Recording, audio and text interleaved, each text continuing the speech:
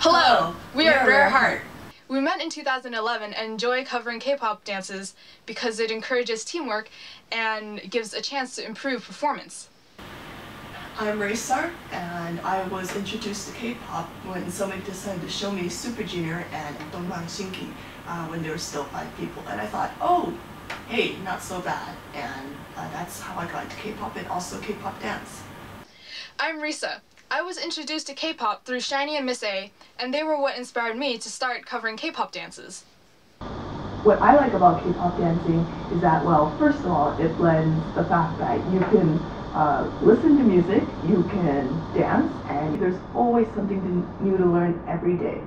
And I'm just waiting to see how far dance can take me because the sky is the limit. We would feel honored to be able to represent America in the finals. Thank you!